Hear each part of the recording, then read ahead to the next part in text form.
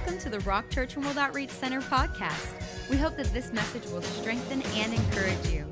Now here's a word from Pastor Jen Cobrae. Let me get down on my knees and pray because I need God. And before I get in trouble, I'm going to shut up. Stand to your feet. Let's go before the Lord. Father, we just come to you in the name of Jesus, giving you all the praise, all the glory, and all the honor. How good it is to be in the house of the Lord. Lord, we haven't come into the house of God to hear from a man. We haven't come from the house of God to hear from a woman. We haven't come to hear from a tall man, short man, black man, white man, brown man. No, Lord. We have come to hear from the teacher of the church, who is the Holy Spirit. So welcome, Holy Spirit. Touch us, heal us, strengthen us, encourage us, guide us, guard us, direct us, and motivate us to be all that you would have us to be. And Lord, we'll give you the praise, glory, and all the honor. We just love you so much.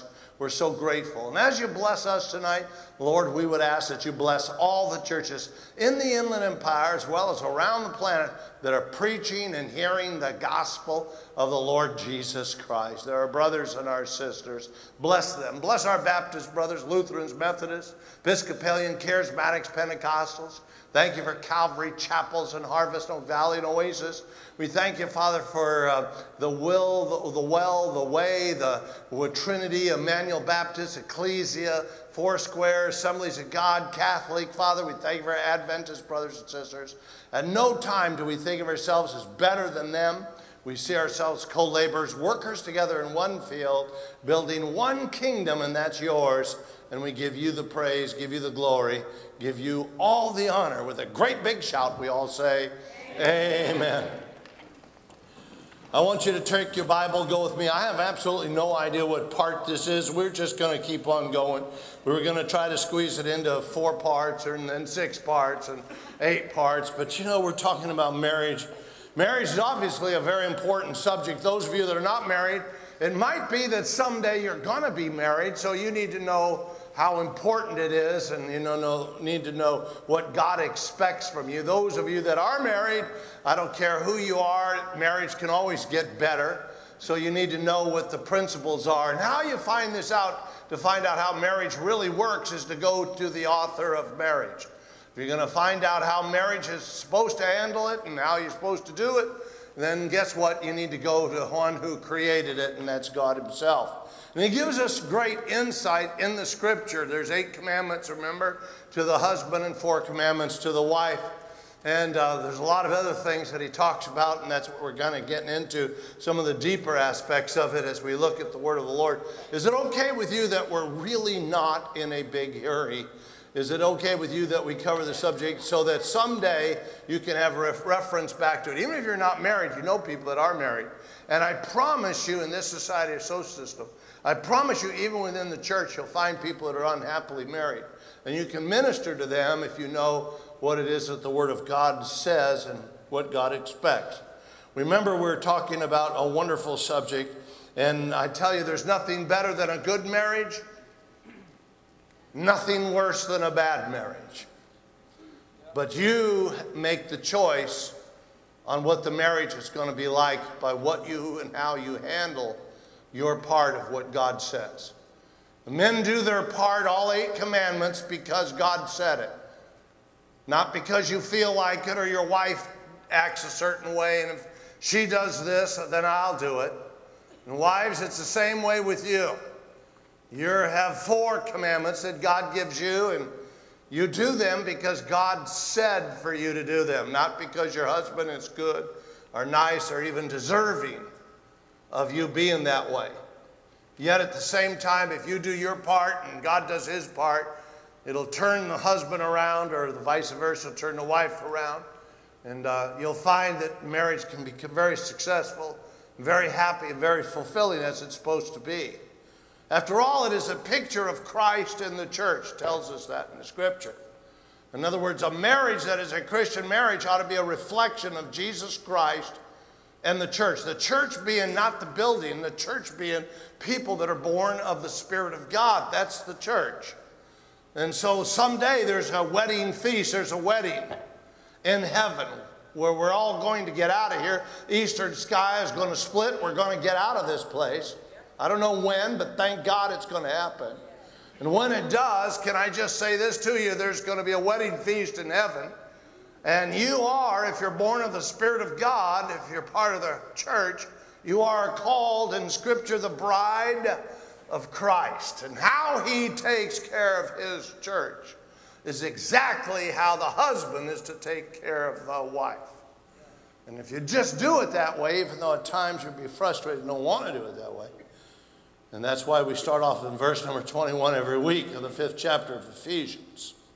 It says this, verse 21, submitting to one another in the fear of the Lord. In other words, I do what I do because I fear God more than I think about myself. My feelings come second to what God says.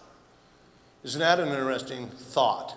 Instead of it being my feelings that tell me how I do things according to what God says, because I'm afraid of God. I reverence, respect God. Then he goes on and makes this statement, verse 22, wives, submit yourself to your own husbands. For the husband is the head of the wife, even as Christ is the head of the church, and he is the Savior of the body. Verse 24, therefore, just as the church is subject to Christ, and so let the wives be to their own husbands in everything. Husbands, love your wife as Christ loved the church and gave himself for her.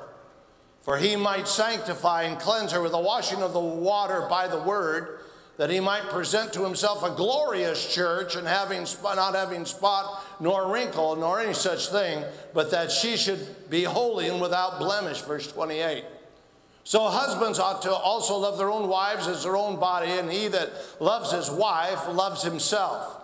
For no one ever yet hated his own flesh, but nourished it and cherished it, just as the Lord does the church. Just as the Lord does the church. Get the verse. Just as the Lord, verse 29, does the church. One more time. Just as the Lord does the church. And he goes on to say, verse number 30, for we are members of his body and his flesh and of his bone. Verse 31, for this reason a man shall leave his father and mother and be joined to his wife, and the two shall become one flesh. This is a great mystery, but I speak concerning Christ and the church. Nevertheless, let each one of you in particular so love his wife as himself, and let his wife see that she respects her husband. We've talked about a lot of this, but there's a lot we haven't talked about. I like this in verse, if you will, in verse number 29. It says, for one never yet hated his own flesh. A man doesn't hate his own flesh, but he does something. He nourishes it. We talked about that last week, so I'm not going to go there. But the next word that he says, he cherishes it. In other words, the commandment here for the husband is to cherish the wife, which is really a fascinating understanding. Sometimes, we read the verses, we read the Bible, and we just kind of blow through them. We don't really meditate or think about them very much at all. But here's a commandment from God that says the husband's to cherish the wife. When someone hears that, they oftentimes don't even know what God is requesting of them. And that's what we're going to do today, is we're going to talk about that. To cherish means to treat as a precious, if you will, or valuable. To treat as precious or valuable. And so here the husband is being commanded by God to treat the wife as something of great value. And if I could just say something to you, today the attack is to get people, instead of to see each other as valuable, to see each other as very common, and to start treating each other as common. I've taught you this many years ago. I don't know how long you've been in the church, but even as far as 15, 18 years ago, we talked about a subject of what you treat as common will become common to you. Doesn't matter how great it is. Doesn't matter how wonderful. You can take God and his superiority and everything, his supreme elegance of everything, and treat as common, and it'll become common to you. And what you treat as common will become common. But what you treat as valuable will always stay valuable or precious to you. And oftentimes we don't realize that the attack is how we treat people, and how we treat our wives, or how we treat our husbands, or how we treat our loved ones, our families, and things like that. We start off with great reverence. We start off with great care. We start off with great value placed on people. And as we live together for a while, all of a sudden the value is gone and the habit takes its place. And we start communicating and feeling things about each other that are that are common, and it wasn't very long before the very one that excited you is no longer the one that excites you anymore.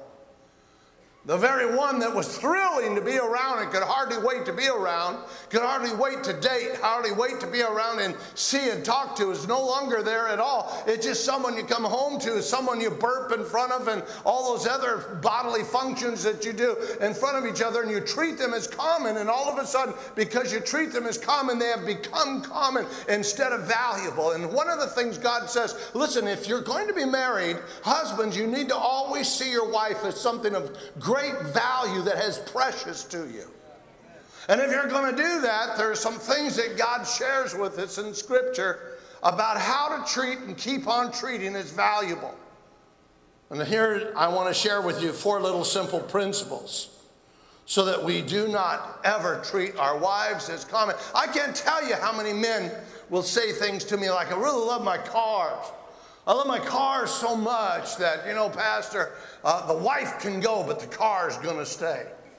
And everybody laughs and thinks that's funny. Let me tell you something. That's not funny. That's a stupid statement.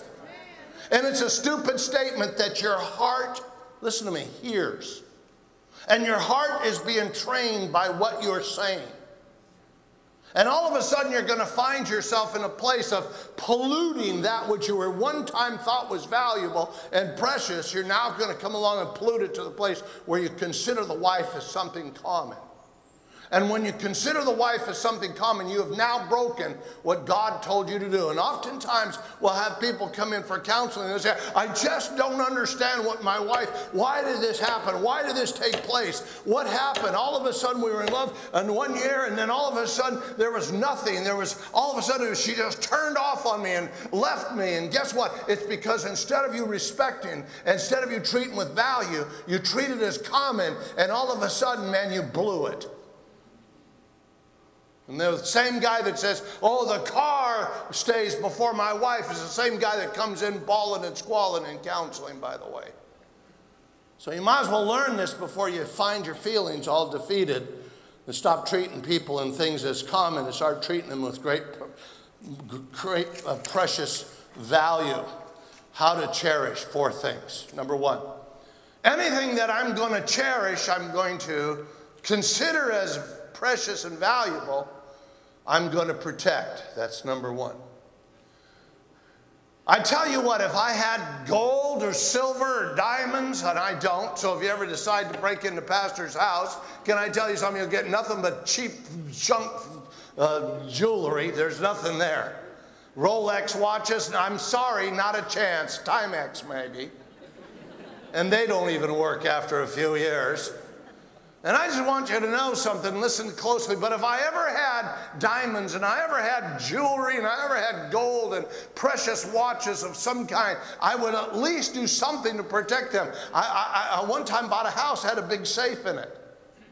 I never used the safe because I never had anything precious to put in it. The only thing that I had that was precious was Debbie, and she wouldn't get in. And if I could just say this to you, you will always protect what you find to be valuable. And men, sometimes we stop protecting. And we just treat them as if they're there as baggage that are part of our life. And we don't protect them anymore. One of the things that's built in every single man is a directional thing. Have you ever noticed how women get lost except in a shopping center? I mean, you put Debbie in any shopping center in Southern California, she knows exactly where every store is at. Put her on the freeway, man, she's going to end up in San Diego or in San Francisco, someplace she'd have no idea where she's at. She could drive out of the driveway and not know where she's at. But me, I know always where I'm at. You know why? Because it's part of my protection process. And on the inside, I know where I'm supposed to do in order to take my family where it needs to go and be safe. And it's just built on the inside of every one of us for protection. And without protection, my friends, we're really not going to make it. And what happens when you stop protecting is that you find yourself in a place where you're, oh my goodness, that you start treating as common. You need to fight to protect all the time to make sure. When Deborah's driving in the rain, I say, Deborah, why don't you park your car, drive with me, because I know she doesn't see very good. And I know that she doesn't even drive good when the sun's out. And so I'm making sure she's okay. Follow me. And then all of a sudden that little white car goes shoot right on by me like, what are you doing? I'm just having such a hard time because I'm trying to protect her. And oftentimes, girls, you need to let your husbands protect you. Not only is it fun, but it's good for the value system. You start to see you and treat you as valuable to you because he'll start to protect you. In Malachi, 3rd chapter, verse number 17 says this. I'll just pop these on the overhead. We've been in church a long time this week, and I don't want to take too much time. So let's just look at them on the overhead. They shall be mine, says the Lord of hosts, God speaking. On the day that I make them my jewels, listen to these words, and I will spare them as a man spares his own son who serves him. In other words, I will spare them, meaning the things that might come their way, the troubles they might have, the pressures that they might be involved in, the trials that might come, I will spare them, but as a son that serves him. The word spares up there means this, he's wanting to protect. And if God wants us to protect our wives, we've got to have that same kind of an attitude. When you start to protect your wife, it means you start to think ahead for her. You start to see what it is she's going to be doing, how it's going to work. It isn't just about you, it's about her. It's about you protecting her at every area of her life. So important for us. In other words, we treat her as common and then we lose everything. Number 2, we're talking about how to cherish. Number 2 is if you're going to protect, you're also going to have to provide. Our provision is very important here. Provision, providing, meeting the needs of somebody is really important. Making sure that they're kept in the right place and you provide for them the things that are essential. I mean, men, you can't come along and expect the wife to provide for you when God has designed the man to provide for the woman. Doesn't mean the wife can't have a great job. It doesn't mean the wife can't make more money. Nobody said anything about that. Doesn't mean the wife can't be greater in education. Doesn't mean anything about that. But there comes a time when you are the very source of provision. You're going to meet not just the economic needs, you're going to meet all the spiritual and physical needs of that person. Because without it, man, we fail. And you've got to provide, you've got to be there to make sure that you're there to take care of those needs. Because a lot of times people don't provide at all because they don't care. They've now what? Treated the wife or treated the husband as common. And whatever happens, who cares? I don't care about you. But I like what the Word of God says in Acts the 20th chapter, verse 28. You might as well write it down. And it says these words in Acts the 20th chapter, verse 28. Therefore take heed to yourself and to all of the flock among which the Holy Spirit has made you overseer. Here he comes along. Watch this. Listen to this. To shepherd the church of God. In the old King James, it says to feed the church of God. In other words, God is making sure that the church is taken care of. And just as the church is taken care of, the wife has got to be taken care of. And he's making a statement, make sure that you feed the flock of God. You can do a lot of things with a flock, but one of the things that are essential for their future is to make sure that they're fed properly. And I'm not talking about just giving your wife food. I'm talking about all the spiritual needs that a woman may need, all the intention needs, all of the physical needs, all the other needs that are their emotional needs, support to take care of. You say, that's a big job. It's not such a big job if you're in tune and you're there as a provider. I like what it says, if you will, in Deuteronomy 32. Verse number 10, it says, and he found him in the desert land and in the wasteland and hallowing the wilderness, and he enriched him and instructed him. And here's God, and kept him as the apple of his eye. Kept him. God finds his people and he keeps them. And if God finds his people and keeps them, we husbands have got to, when we find our wife, keep them and provide for them. That's what God would have. Third thing, that God would have for us. Number 1, protection. Number 2, provision or provide. Number 3 is pleasure. What you are seeing ought to be pleasurable to you. And I'll show you how to make it pleasurable. And a lot of times we don't see these things and we don't make them pleasurable. If I could take you back to that same verse, Deuteronomy 32, verse number 10, and it says this, pop it up on the overhead. The last part of the verse, after he makes this statement, he says he kept him, and he says these words, as the apple of his eye. In other words, God saw the people and said, man, I'm not only going to provide for them, I'm going to see them as beautiful. And seeing them with pleasure. When I see my Deborah, doesn't matter if she has makeup on, doesn't matter if she's dressed, or not dressed, doesn't matter if she's looking good, doesn't matter if she just got out of bed and her hair's sticking up all over the place. Doesn't matter one bit to me. She's the apple of my eye. She brings me pleasure. You say, well, Pastor Tim, how do you do that? I'm glad you asked. Point number 4, very important. Because we're talking about a wonderful subject of cherishing, making them valuable. Number 1 was protection. Number 2 is provision. Number 3 is finding pleasure. And number 4 is proclaiming. If you can't proclaim out of your mouth your pleasures, then you're missing out what this is all about. I found this out the hard way because when I first got married with Debbie, she was very different from me. She did things different. She washed dishes different. The toilet paper was different. She cleaned the house different. I mean, I didn't like any part of it. I wanted her to do things my way. And I actually told God, I said, God, you need to change this woman. God changed me. And he said, the first thing we're going to change is your attitude about her. Start speaking pleasure over her. And sometimes, you know, Deborah will do things that will probably in some cases make some people real angry. I just find them funny. She cracks up the cars all the time and pops tires and runs over everything. She's, you know, she's kind of like Mr. Magoo's wife or something. She can't see anything, and she, you know, she doesn't want to wear glasses because she doesn't look cool. And so she runs over and crashes into everything, and I just love her. She says, we just had an accident, and I just say, God, man, you are so funny. She says, that's not funny. I said, oh, it is funny. I watched you back out of the garage. You didn't even look back. My car was right behind you and crashed right into it. And I said to her, you are naturally funny. My statement to Debbie is, you're naturally, you don't realize how funny you are. How did you get so funny? Your mom and dad aren't funny. How did you get so funny? You are naturally funny. And she's going, I'm not funny. I'm not funny. Oh, yes, you're funny. To me, I laugh all the time. See, I am speaking my pleasures over her. And do you know what she has become to me? Funny.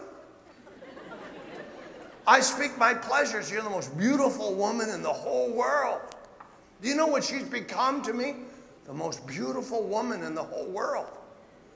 I speak over her the things that I should be seeing in her. I speak over her. You're the smartest woman I know. You're the most spiritual woman. She really is the most spiritual person I know. But nevertheless, that was easy to speak over her. She has such great attributes, and those are easy to speak over. But the other ones that are contrary to my personality, I speak those over too. And then I consider them to be funny. And I just say, you're just so great. You're so funny. I just love the way you do life. And guess what? I found out something when I start to say, I love the way you do life. I found out that I learned how to love the way she does life. And now I want to do life her way. Because she's funny and alive and exciting.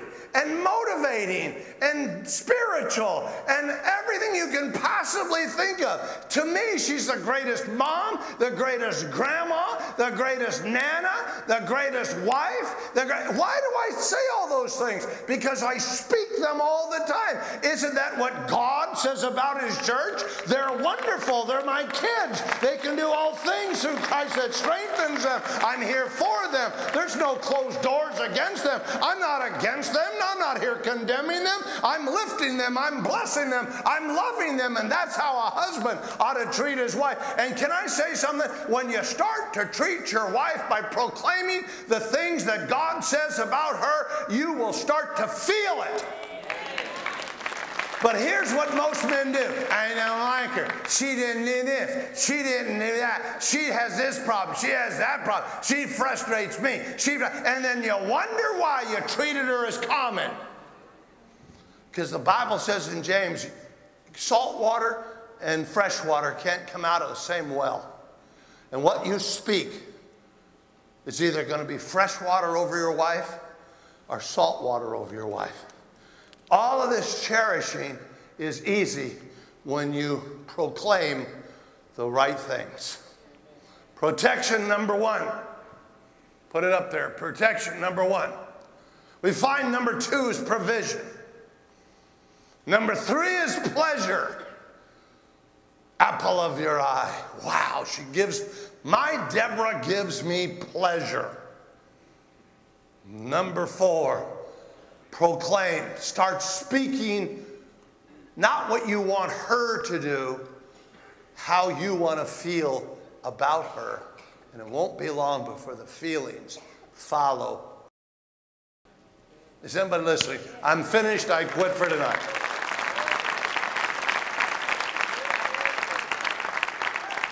Did that shock you when I quit for tonight? If God spoke to you, come on, give the Lord a great big praise. God is so good. I just want to make sure before we're all dismissed, into a blessed week. I'm going to dismiss you into a blessed week. I'm going to bless your week. I'm going to ask God to go before you and do great things in your life. Before that happens, I just want to make sure everybody's all right with God. So I want to ask you one question. Is it okay if I ask you a question and you answer the question in your heart? Nobody will know but you and God. Is that okay? Just answer it in your heart. But don't just stare at me. Don't do that. Answer the question. Is that okay? Here's the question. If you were to walk out of this building, head towards your car, and your heart stopped, bam, and you died, would you go to heaven? Would you go to hell? Your answer to that says a lot about where you're at. Answer it. Would you go to heaven? Or would you go to hell? Some of you said, well, I hope, Pastor, I hope I'd make it to heaven. Can I tell you something? Nowhere in the Bible does it say you can hope your way into heaven, like whoever's the greatest hoper gets to go to heaven. You're not going to make it. Is that okay? Somebody tell you the truth? Some of you might have said, well, I think I'm going to go to heaven. Nowhere does it say positive thinking will get you into heaven. Nowhere. You're not going to make it. Somebody needs to tell you. Some of you might have said to yourself, well, Pastor Jim, you just don't understand. Pastor Jim, I've always thought of myself as a Christian all my life. But guess what? Nowhere in the Bible does it say, because you think of yourself as a Christian, you are a Christian, and you get to go to heaven and have eternal life. Nowhere. Well, wait a minute, Pastor Jim, you don't understand. I'm really a good person. I'm going to go to heaven because I'm good. Can I tell you something? Nowhere in the Bible says you get to go to heaven because you're good. It's not in the Bible. Imagine that. Hollywood and his movies say that. But nowhere in the Bible does it say you get to go to heaven because you're good. You're not going to make it. Some of you need to understand the truth and what the Word of God says. Listen, Jesus said, I'm the way, the truth, and the life. Now, then he goes on to say these words, no man goes to the Father except by me. In other words, you can't get to heaven your way. You can't get to heaven my way. You can't get to heaven some well-meaning church committee's way. You're not going to make it, and somebody needs to tell you. You're going to have to get to heaven. If you're going to get to heaven, and you want to get to heaven, you don't want to go to hell, then listen, you're going to have to get to heaven his way. And he tells us exactly how to get to heaven in the scripture. John 3rd chapter. He says these words, you must be born again. Now we immediately, when I use the word born again, everybody turns off. Everybody thinks born again people are nuts. They're crazy. And you know why you think that? Is because Hollywood has portrayed born again people as kind of goofy, fanatical, radical, crazy people. But that's not what Jesus is talking about. Here's what born again means from the beginning of the Bible, because you don't understand, listen to this, to the end of the Bible. Here's what it means. Born again means this, as simple as this, that you have given God all of your heart, you have given God all of your life. You see, with God, it's an all or nothing relationship with Jesus Christ. Always has been, always will be. God forgive us in American churches, we watered that down. It's an all or nothing relationship. I'll prove it to you by the scripture. Last book in the Bible, book of Revelation. Jesus himself is speaking. And he says, I'm coming again. You know he is. We just don't know when. But you know he is. He says, I'm coming again. And when I come, he says these words, I better find you hot or I better find you cold. Because if I find you lukewarm, I will vomit you from my mouth. Do you know what he just said? Lukewarm people are not real Christians at all. And they're going to get vomited from the mouth of Jesus. That people that call themselves Christians that are lukewarm are not real Christians at all, and they're going to get vomited from the mouth of Jesus. That is a crude statement Jesus just made, but it's a true statement for every one of us. We need to take heed to it. You say, wait a minute, Pastor, you don't understand. I joined my last church. It was a Christian church. I was there for 14 years. I sang in the choir. I helped the pastor. I carried his Bible. I counted the offerings. I was a leader in that church. Great. Could you show me somewhere in the Bible where it says because you're a leader in the church that sang in the choir for 14 years, you get to go to heaven? Could you show me that? Or you get to be born again if you do those things? Not in the Bible. You say, wait a minute, Pastor, you don't understand. My mom and dad told me as a Christian when I was a kid. Well, they took me to catechism class or Sunday school or Sabbath school class. And you know what else they did? They had me christened or baptized when I was a baby. And I've always thought of myself as a Christian. Guess what? Nowhere in the Bible, this will shock you, nowhere in the Bible to say your mom and dad can do those things gets you to go to heaven. You get to go to heaven. It is not in the Bible. I'm glad your mom and dad did those things, but that's not how you get to heaven. In order for you to get to heaven, you have to be responsible enough to give God all of your heart and give God all of your life. And tonight you're in this place. You have a divine appointment with God. That's why God brought you here tonight. To give God all of your heart, to give God all of your life. Stop messing around with God. That's what this is all about. You say, Pastor, well, how do I do it? Let's do it God's way. Jesus said, if you confess me before men, I'll confess you before my Father. But if you deny me, I'll deny you. That's what Jesus said. In a moment, I'll count to 3. I'll go like this. 1, 2, 3. And when I say 3, I'm going to pound my Bible. I'll go, bang. When you hear that sound, bang, your hand goes up. When I see your hand go up, what you're saying by the raising of your hand is I want to give Jesus all of my heart, give him all of my life. Well, I want to be born again, headed for heaven, and denying my presence in hell. I don't want to go to hell, Pastor. I want to go to heaven, and we'll pray for you. And tonight you can be born again, headed for heaven, and denying your presence in hell. But it's your call. You say, wait a minute, Pastor, stop, stop, stop. You want me to raise my hand? If I raise my hand, I'll be embarrassed. People I came with will see me. People behind me will see me. I'll feel funny. You might feel funny. Get over it. It's better to feel funny in a safe place like this for a moment than to be in hell forever and ever because you care more about what people see instead of what God sees. Come on, no one's that stupid, but the devil thinks you are, and he's trying to talk you out of it right now. Tonight is your night of salvation. God brought you here. This is your time to get right with God. Today is your day of salvation. I'm going to count to 3. I'm going to pop my hands on this Bible. Bang. When you hear that sound, who should raise their hand? If you've been running from God instead of to God, I'm speaking to you. If you've never given him all of your heart, I'm speaking to you. If you've never given him all of your life, you know who you are. I'm talking to you. Come on, be honest with yourself. I'm speaking to you.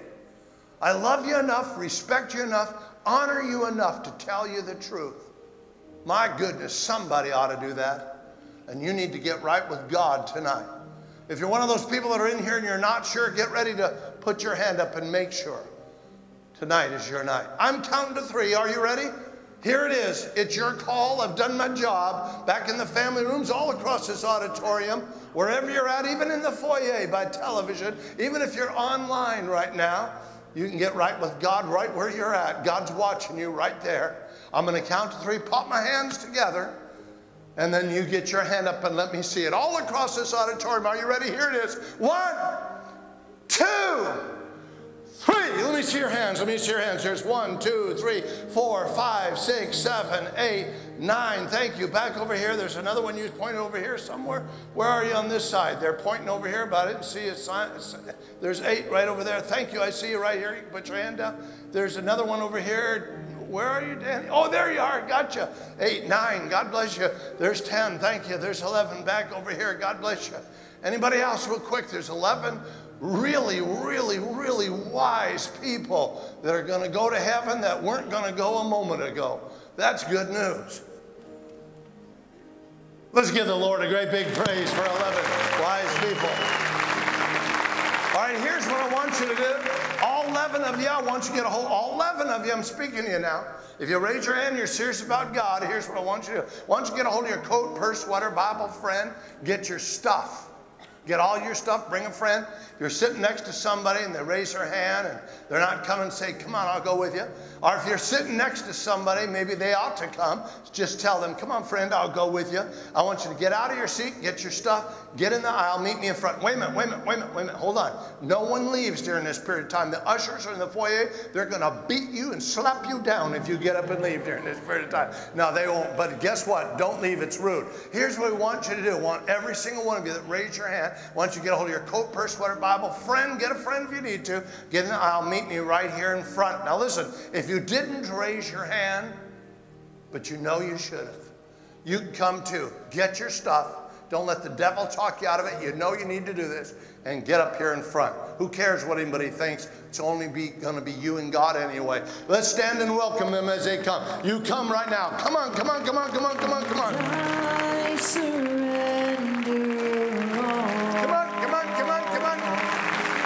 I surrender all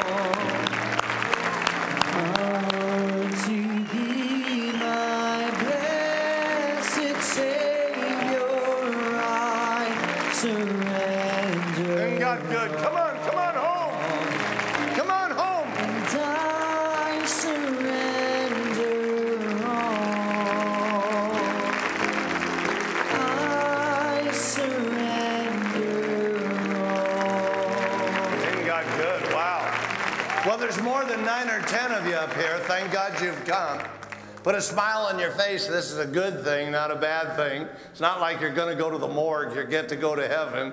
And so that's a good thing, okay? I want you to look to your left. See this guy waving at you with the black shirt, black coat on? His name is Pastor Joel. Joel is a great guy. No weird stuff goes on.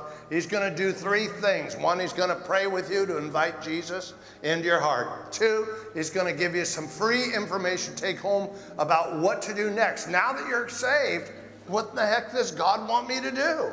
Well, this information will tell you what God would have you to do next now that you're saved. 3, he's going to introduce you to a program we have called Spiritual Personal Trainers. There are people that will help you, meet you before church service, encourage you, pray for you, call you during the week. Make sure, listen to these words, make sure you don't fall through the cracks and go back, but go on with God. Let us help you get strong in Jesus. Is that okay? You need somebody to help you get strong in Jesus. It only takes a few moments. People you came with will wait for you. Make a left turn. Follow Pastor Joel right over this way. Come on, let's give the Lord a great big praise.